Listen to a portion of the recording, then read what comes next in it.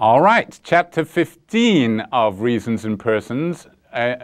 Chapter 14 was talking about rationality. Now we're talking about personal identity and morality. And to introduce this, a few words about utilitarianism. Parfit is defending a consequentialist theory which looks a lot like utilitarianism. Consequentialism, if you remember, says that what makes an action or a policy right or wrong depends on the consequences that it brings about. So did I do the right thing? Well, it depends whether or not you brought about a good result or a good consequence, hence consequentialism. Utilitarianism is a consequentialist theory that says the measure of whether or not something is a good outcome is in terms of benefit or welfare or happiness or pleasure. All of these things sort of overlap. The guy who more or less started the modern version of utilitarianism, Jeremy Bentham, says we should maximize pleasure. Okay, so the right action is one that maximizes pleasure for everyone affected by that action. And you know, that doesn't mean necessarily makes everybody happy, because maybe there are only bad options, in which case utilitarianism says minimize pain. You maximize the balance of pleasure over pain. So the goal is to create the greatest sum total of pleasure in the universe that you can. That's the aim of morality, and anything that brings that about is good. Now, classic objections to utilitarianism are that this can lead to sacrificing the one for the good of the many. Now, probably using terminology like that might remind you, if you've seen Star Trek II, the search, or is it, yeah, Star Trek II is the Wrath of Khan, and I think it's in there that Spock sacrifices himself and says the needs of the many outweigh the needs of the few. Being a good Vulcan, he's a utilitarian. So he's saying, what happens to me is outweighed by the good to the others. And in fact, utilitarianism, on the face of it, sounds hedonistic, because it says the goal is pleasure. And some people interpret hedonism as being selfish, you know, you're after your own pleasure. But utilitarian, while it says pleasure is the goal, or at least Bentham's version says that pleasure is the goal, it certainly doesn't say that it's just your pleasure, it's everybody's, and it may be that you are morally required, because it's a moral theory, to sacrifice yourself for the good of others. So actually it requires rather a lot from most people. Famous objections. This is a short story, The Ones Who Walk Away from Omelas, by Ursula Le Guin. There's also a similar lesson to be had from The Lottery by Shirley Jackson, which is another, they're both short stories, classic short stories. Basically, the idea of those who walk away, the ones who walk away from Omelas is this idyllic place where everybody is happy, there's peace, nobody fights. It's like the perfectly balanced society. All the doors are unlocked, everybody's friendly, but it has a dark secret. And the dark secret is the thing that is required for all of this benefit for society is the torturing of a small child. And the children don't live long because they're constantly tortured, so every time one dies you have to replace it with a new one. And the parents of the ones that are chosen, they're chosen by a lottery, I think, and the lottery is a similar idea. In that case it's a village, and the village is very nice, but every year they hold a lottery, and the person who is chosen in the lottery gets stoned to death by these nice village people. So this is supposed to be an illustration of what utilitarianism implies, that if you live in Omelas, you should be entirely in favor of this torturing this small child to death, because it's just one small child, and the benefits vastly outweigh the suffering of one small child, because there's so many benefits. Everybody else is living a great life. So insofar as this, insofar as we're like the ones who walk away, because every once in a while somebody finds out about the small child and says, no, I can't, I love living here, but it's not worth it. I cannot live with the guilt that a small child has to suffer for, I don't know how it works, it's a spell or something. Why should there be a connection? But there is one. And they say, no, I got to walk away from this. I can't dirty my hands by living here. So that's a criticism of utilitarianism.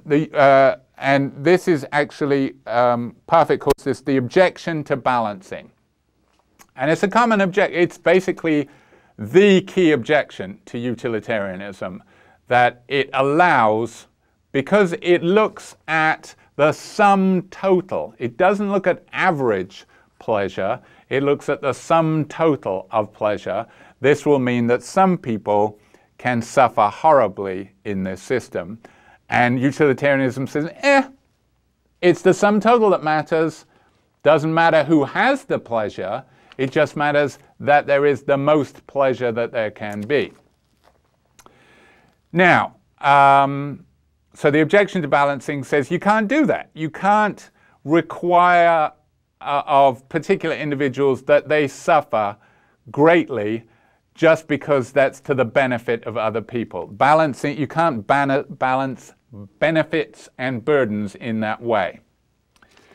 So that's the background.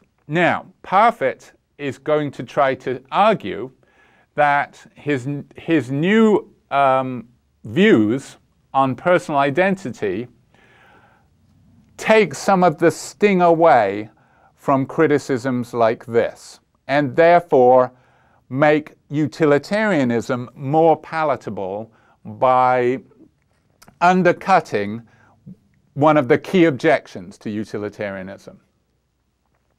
Another way to put this, and this is a Rawlsian phrase. Rawls is, if Parfit is kind of a giant in British philosophy, well, he's a giant in Anglo-American philosophy, perhaps of even greater stature is John Rawls, whose great work was published in like 71, I think, called A Theory of Justice. And his work is on this topic, distributive justice, as a theory of justice. The clue is in the title.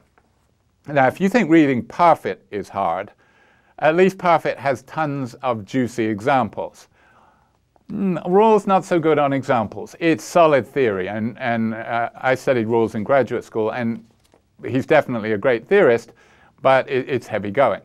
However, his theory is justice as fairness. So he says a just society, a society that we would say is well ordered, has to be a fair society, and he spells out what this is. And one of the key objections to utilitarianism, of course, embedded in this, is that it's unfair. It's not fair on the poor little child that gets tortured to death. That's unfair. So Rawls would very much object to systems that utilitarians would say, no, those are great. All right, so that's probably the main topic of this chapter, which touches on the implications of Parfit's reductionism about personal identity on ethics. But before we get there, he runs very quickly through the implications of his view on a number of different areas. You could write an entire book on each of these, and people have. First one, autonomy versus paternalism.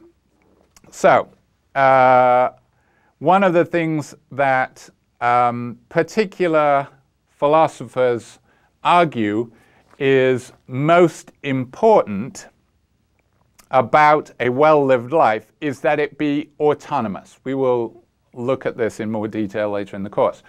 That is, that you be in control of your own life. Autonomy is very important.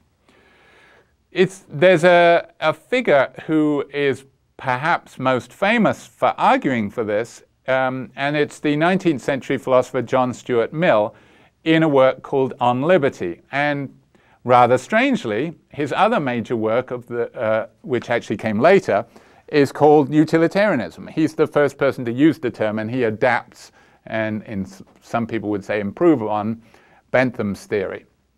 So he actually has these two commitments, but most critics of Mill ever since have said you got to pick. You can't be in favor of utilitarianism or be in favor of autonomy. He tries to argue that allowing people to be autonomous, allowing people control of their own lives, actually serves utilitarianism better. But most people think there are criticisms of that they don't really work. Okay, but autonomy, most people say it's very valuable. When people say freedom is what we care about, they mean because it allows you control over your life. It allows you to be an autonomous individual. What Parfit says is that his relation R seems to imply that in the previous chapter, we've seen that we've replaced the idea of imprudence with immorality. So remember the smoking child. Instead of saying to the child, you shouldn't smoke because it'll be bad for you, you'll be sorry later, at which point the child who has read his Parfit says, oh, I won't care because that person, the person who gets lung cancer will be very loosely related to me. Relation R doesn't hold very strongly at all. So I don't really care about that person self-interestedly. So instead of trying to appeal to the child's prudence, we would say, wait a minute, that's a person. It may not be you, but it's definitely a person in the future, and your behavior has direct effects on that person. You are, in a sense, second-hand smoking for causing that. You are causing that person cancer by your actions. So even if you don't think it's you and don't think you have self-interested reasons, what you're doing is immoral. You are directly giving cancer to that person. You don't think that person is you, and maybe it isn't you, but it's a person, and you're giving them cancer. You can't do that. So this means that instead of saying, well, it's your life, if we believe that the person in the future, the 60-year-old, was 100% the same person as the child, at some point we have to say, it's your life, live your life. If you wanna die of cancer, that's up to you. It would be immoral to intercede on your behalf because people should be allowed to be stupid. That's the idea of autonomy. If we respect autonomy, we allow people to screw up their lives because it's their lives and they should have 100% control of them. However, once you start saying that person in the future is not you, then autonomy doesn't enter the picture. You don't get to screw up that person's life because it's not you. So that means Parfit says we can be more paternalistic. We can say, no, I'm sorry, we're going to stop you smoking. We're going to prevent you smoking in the same way that you're not allowed to poison your neighbors. You're not allowed to poison that person in the future. So we can be paternalistic, which of course, paternalistic is normally the idea of paternalism is when you make someone do something for their own good. So actually, it's rather an unfortunate name. We aren't really being paternalistic because we don't think that's you. We think that's only partly you. So actually, if we prevent children from smoking, we're doing it because in the same way that we prevent them from murdering other people. They're not allowed to harm other people. But that's an implication of his view. And of course, once you dilute the importance of autonomy, already you're diluting the importance of the criticism of the objection to balancing, and we'll see that more clearly. Abortion, this is where he talks about the distinction that Locke draws between the human and the person. And the person doesn't even exist until consciousness comes into play. And you know, when does a growing human become conscious? Certainly not in the first trimester, probably not in the second, maybe not even in the third. Babies don't even form memories very well. A baby doesn't necessarily remember from, 5 minutes to the next. So there is no person until maybe after the child is born. And if persons are the things that count morally, well, then that implies that abortion might not be wrong, because you're not killing the rights bearers. The rights bearers are not the human beings, which come into existence much earlier than the persons do. They're the persons. And if there's no person there, then abortion is not murder, because murder is killing a person. It's not just killing a human. And he also talks about end of life. If, for example, we already think that if somebody is brain dead, well, they're still alive. Bodily, they're alive. So if you believe in the physical criterion of personal identity, you say, that's me. That person whose brain is liquefied and is being kept alive by a machine, that's me. Whereas if you believe in relation R, no, that's not you, and that's not even a person, because persons have to be able to be conscious, and that is no longer conscious. Yes, it's a human being, but it's not wrong to kill it. So that's why Parfit talks about both ends of life. Human beings, our existence as a human being extends beyond our existence as a person in both directions. Human beings start earlier and end later, particularly if we become brain dead or get severe Alzheimer's. Punishment. Yes. Locke again brings this up. Locke says, should we punish a man sober for what he did drunk? Well, to recall my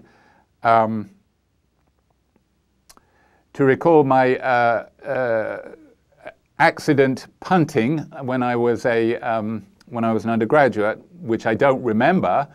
Was it me who puked? Suppose there's a law in Oxford about puking off punts, which are these flat-bottom boats. I've come to know that not everybody knows what a punt is.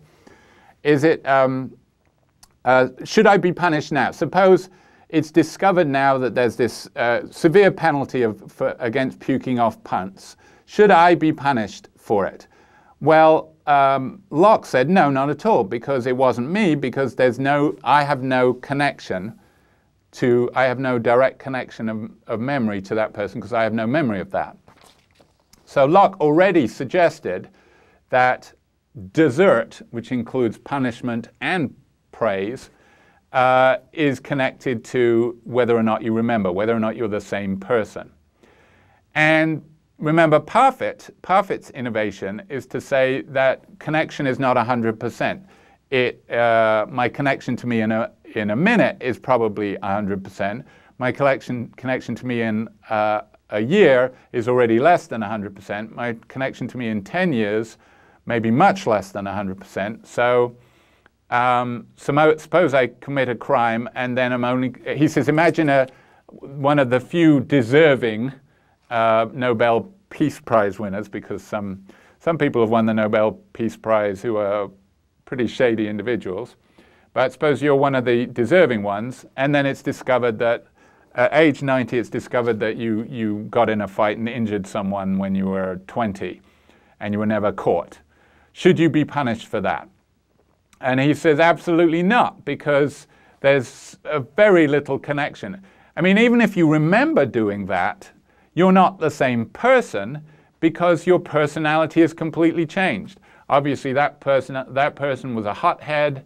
You're a Nobel Peace Prize who has worked for the past decades and decades only for the good of humankind. So punishment should be in degrees. Now, a lot of critics of Parfit seize on this and say, what? If you don't get caught, you get away with it just because you're not the same person.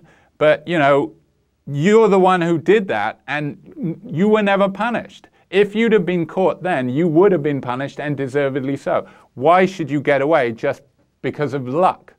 And what Parfit would say, what Parfit would say in reply is, well, if I died before you caught me, then you would say, well, there's nobody there that can be punished. You wouldn't try and find someone and say, we got to punish someone, let's just find someone and punish them. You would say, no, there's no one to punish. But that's what I'm saying now. There's no one to punish because I'm not the same person as the person who committed. So it's as if the person who committed the crime has died. And punishing me would be like punishing some stranger. That's what he says his view implies. Commitments. So the 19th century Russian. He's a young man who will inherit vast wealth in a while, but he holds socialist principles now. He signs a document that will give the wealth away to the peasants, and which could only be revoked by his wife. He then tells his wife to promise him never to revoke the document, even if he begs.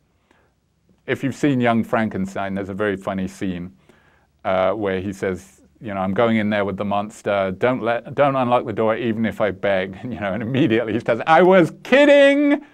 You know, he will beg when the time comes. Because his socialism is essential to him now, and if he ever changes, he won't be the same person. So what the young Russian is saying to his wife, make this commitment to me now, and if me later says break it, then you owe me now not to listen to that person. You're making the commitment to me now, and you don't hold that commitment to me in the future, even though I have the same name and we treat, you know, I'm supposedly the same person. Because if I start saying, no, I want the money, I've reneged on my socialist principles, that's a clear sign that relation R doesn't hold because my personality has changed to such a degree. General claim on 328 that about commitment that Parfit says. We may regard some events within a person's life as in certain ways like birth or death. Those would be like extreme personality changes. Not in all ways, for beyond these events the person has earlier or later selves, but it may be only one out of the series of selves which is the object of some of our emotions, and to which we apply some of our principles. So in other words, if I suddenly have a complete change of heart, like I had a friend who when we were in high school, was firmly committed to extreme socialism. He stood on street corners and handed out socialist worker, and you know, would go on about it. And then, like, we lost touch for a few years, and when I found him again, he was a right-winger. He completely changed.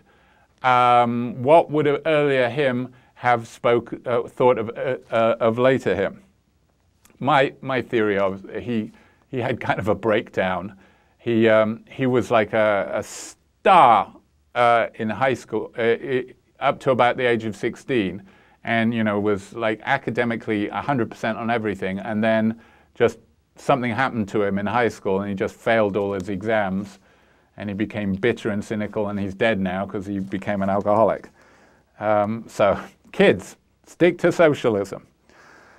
But you know, the point at which he changed from socialism to whatever his right-wing views were was sort of like the death of the earlier him.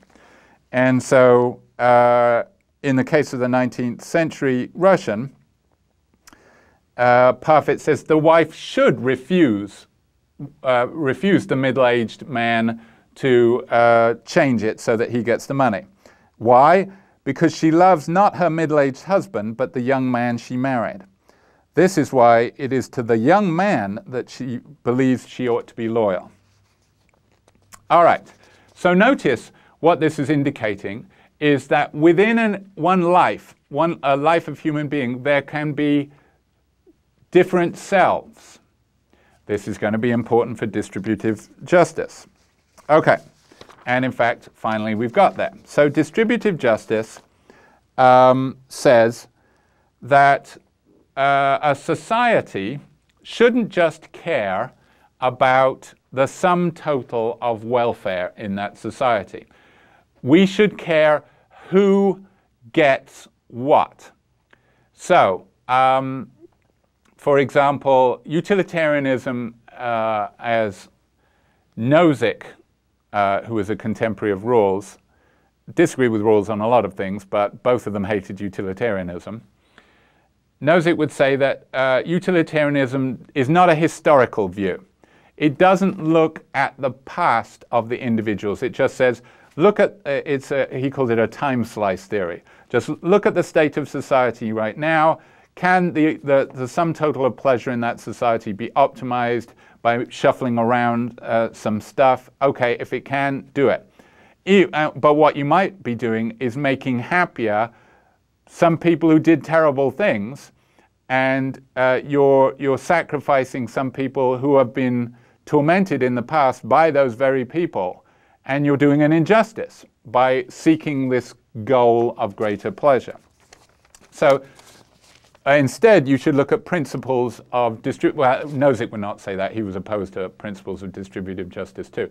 He argued for a libertarian view, but Nozick was also notoriously, he would just come up with these amazing ideas, pursue them for just long enough to write a book, and then neglect them. So he never returned to libertarianism after that. Rawls, on the other hand, worked on theories of distributive justice his entire life and said that what we should care about is fairness. And so principles of, an example of a principle of distributive justice would be one that sought equality. Rawls's principle is not quite this, but he says it's a justifiable departure from equality because it's sort of a better version of equality. But, you know, think of the principle of equality. We should treat everybody equally. Obviously, in Omelas, the little child is not being treated equally, and this seems to be utilitarianism. Now, what does Parfit say about the principle of equality, principles of distributive justice? He says, hey, I'm all in favor. I'm not a hardcore utilitarian. I'm in favor of principles of distributive justice. But what's your objection? Well, it's the objection to balancing. And he says, okay, but what's this based on? And the objection to, he says, obviously a clear part of the objection to balancing is something called the, what does he call it? The, it's to do with compensation, that we think that you cannot compensate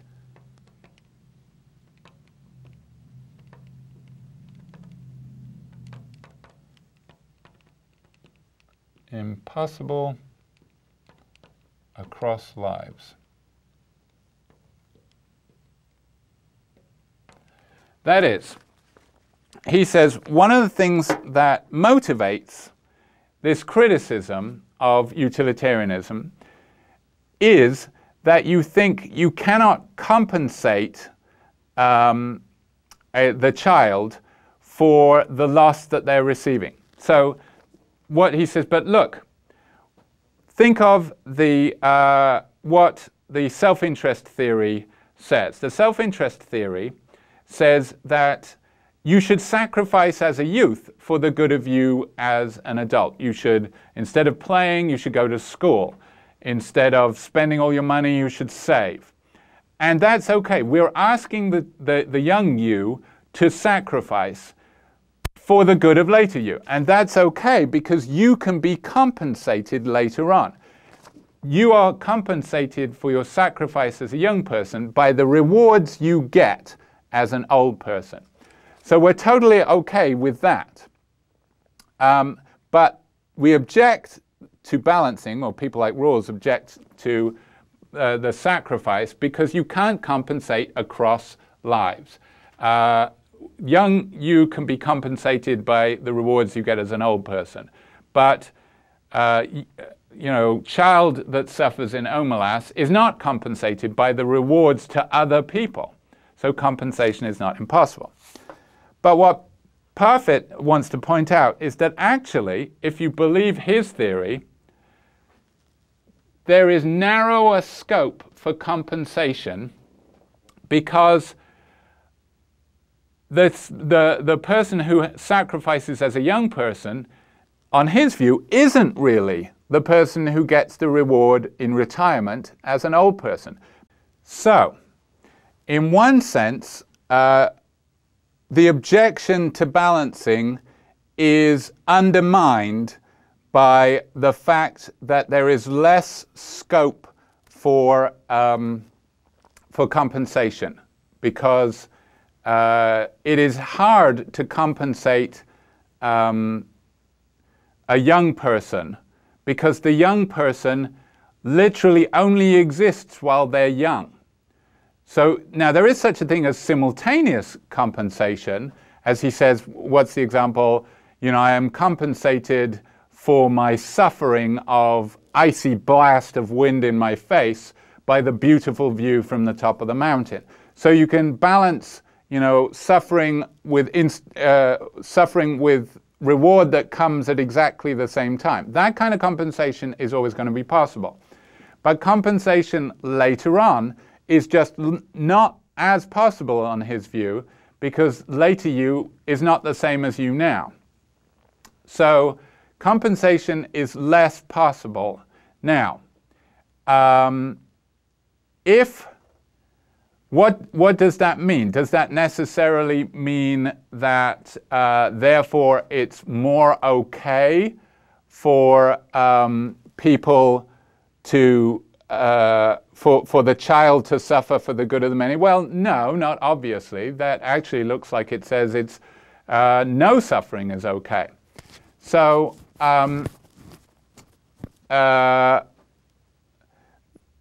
that's not immediately achieving a support of utilitarianism. And it gets worse for utilitarianism, because he says, recall what I said in the last chapter about how, because we can't appeal to prudence in the case of the child smoker, we have to switch to morality. We say you have a moral duty. You don't have a duty of self-interest not to smoke, because we can't say that's you, age 60, getting lung cancer. So we can't appeal to prudence, but instead we switch to morality, and we say, no, it is morally wrong of you to smoke, because you don't have the right to cause cancer to somebody who isn't you, and the old person isn't you, or at least is very, very faintly you. So you switch to morality instead of self-interest. And he says, actually, my view of personal identity means that we have a wider scope for the principles of distributive justice. In other words, if we're going to so the principles of justice say everybody should be treated equally. And normally, that allows some sacrifice for people at certain stages of their life, so long as they are rewarded later in life.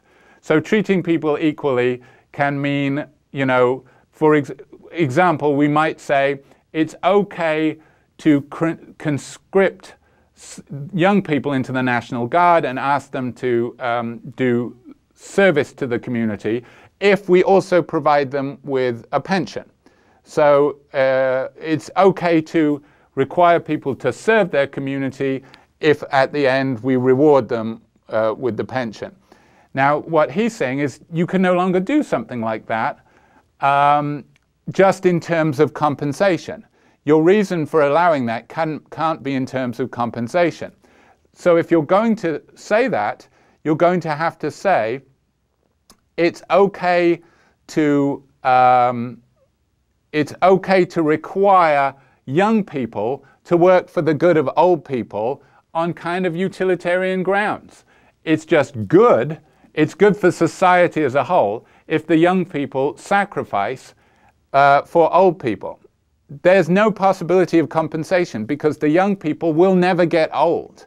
That is because the old human being that the young human being will become is not the same person as the young person, because relation R has degraded.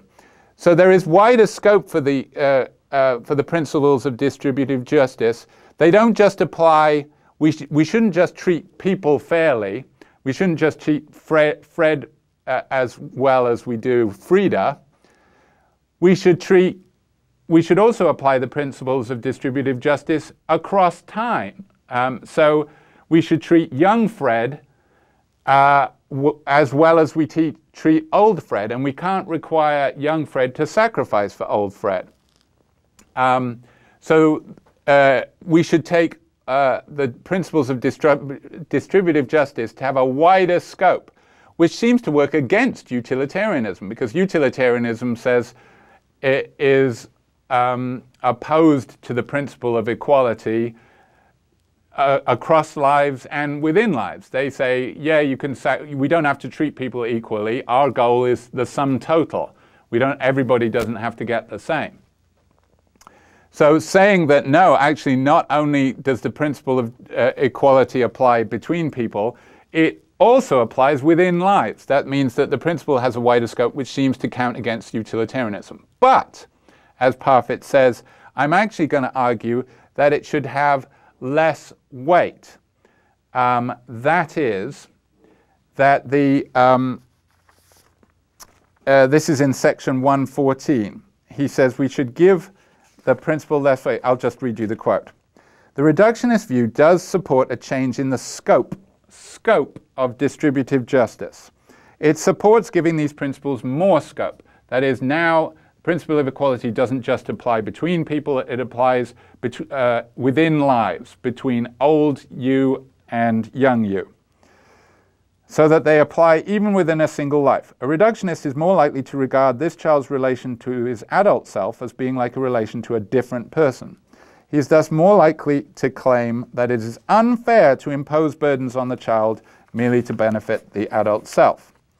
But, so right then, it looks like this counts against utilitarianism, because utilitarianism requires all kinds of sacrifice between people within lives. But as he says, the implications of applying these within a life are kind of unacceptable, because that means that we wouldn't give kids childhood inoculations. We wouldn't give them inoculations that are for the good of society to prevent outbreaks. But not only that, we wouldn't even give them inoculations for their own good later, because it's not for their own good, and obviously kids don't like getting inoculations. They don't want the inoculations, and if the person who will benefit from the inoculations is not even the same person as them, then if you have an objection to balancing, you say we can't do that. And Parfit says, but that's obviously stupid, right? It's obviously stupid not to inoculate children just because it's not for their own good. So what this tells us is that the objection to balancing is kind of selfish, and we should give it less weight. So that's what he means. So once we see that the principles of distributive justice not only apply across people, they would have to apply within people's lives, we see, maybe they're not so good. Maybe it's not such a good idea to care so much about them. We should give them less weight. Compensation doesn't matter as much, because the only reason for a person to care about being compensated is if the non-reductionists are right and old you is exactly the same person to young you. Okay, section 116, an argument for giving less weight to equality. Again, he's pushing an analogy between persons and nations. This comes up all the time because he's a reductionist. We're all reductionists about nations, he says, except certain Hegelian weirdos. A Hegelian weirdo would say, you know, England is something over and above the English people and the English land. It's something that has existence, like one of Plato's forms. He says nobody buys that. We're all reductionists about nations. We say we talk about England as if it existed separately, but really we think there's nothing more to England than the people and the land that make it up. That's we're reductionists about nations. We should be reductionists about persons. We talk as if Simon is this thing that exists through time 100% unchanged, just as England has existed through time 100% unchanged, even though it's been made up of different people. But really, we think all that England is the English people and land existing today. That's all it is. And really, we should think all that Simon is the cells and the mental states that exist right now. We do not deny the reality of nations, but we deny that they are separately or independently real. And in that sense, we're reductionists about nations. Their existence just involves the existence of their citizens living together in certain ways on their territories. We may therefore, on this view, think a person's nationality less morally important. On the reductionist view about persons, we hold similar beliefs. We believe the existence of a person to involve nothing more than the occurrence of interrelated mental and physical events. We do not deny that people exist, and we agree that we are not a series of events. We're not thoughts and actions, but thinkers and agents. But this is true only because we describe our lives by ascribing thoughts and actions to people. As I've argued, we should give a complete description of our lives that was impersonal. So what he wants to say is that you shouldn't think of something being good for England as being divorced from what's good for the English people that make it up right now. And you shouldn't think that, for example, suppose England had one of the biggest empires the world has ever known. But suppose a catastrophe hits England, and England needs help from the rest of the world. Parfit would say, we shouldn't say, oh, England shouldn't have help because they had too much in the past. They, took from other nations, which is certainly true, and they've been rich in the past. That's all the good they get. They don't get good now. It would be treating the rest of the world unfairly to help them out now because they've already had their good stuff. Parfit would say, no, that's wrong. We shouldn't care that England in the past had good stuff because it's just the English people now and they're suffering. They didn't get the good stuff in the past. And so he says, once you think of persons as kind of short-lived things, then what you care about is their suffering right now, and you don't care so much about what happened in the past. You don't care that they were bad in the past, and you say, you were bad in the past, so you don't get good stuff now. You don't care about that because they weren't the ones that were bad in the past. So he says, think again about lefty and righty.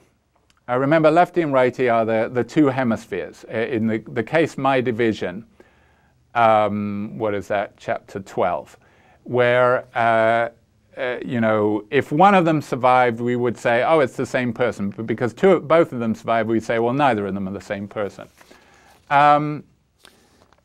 So he says, well, the non-reductionist who says that neither of them are the same person would allow somebody to commit a crime, and then if they split, nobody would be guilty. And he says, well, no, if the split happened immediately after the crime, both of them carry the weight of guilt because there is a strong connection. They remember it as happening a few minutes ago. So if anybody should be punished, both of them should be punished. Both of them deserve punishment. Whereas the non-reductionist says nobody should be punished. So his view is actually more intuitive, he says there. But once you put everything together, he says really what his view adds up to is a lot like negative utilitarianism, which gives priority to the relief of suffering. So actually, he says what we should care most about is ensuring that people suffer the least. So notice this wouldn't really allow, it kind of might still allow omelas, but if you care most about relieving suffering rather than increasing pleasure, then you wouldn't allow omelas because you would say, no, sorry, that society, we're measuring only who suffers, and there's a lot of suffering coming from that one small child, so we can't do that.